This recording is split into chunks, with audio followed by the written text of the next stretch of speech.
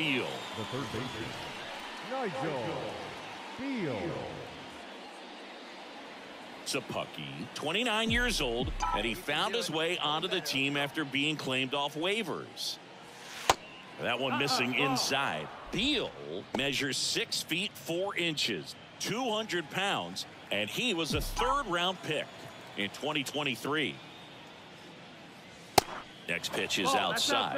2-0 count to a guy with this much pop at the dish. You better expect him to be turning on something. It's going to either get hit hard to the pull side, or the fans better look out in the stands. The 2-0 is in for a strike. No need to offer that pitch until you get to 2 strikes. It's just a low percentage of success when you want to try to go after that down and away pitch.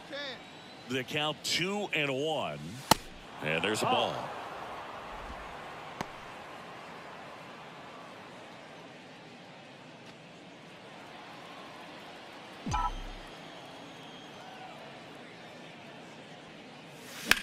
On the ground right side, and it goes just foul.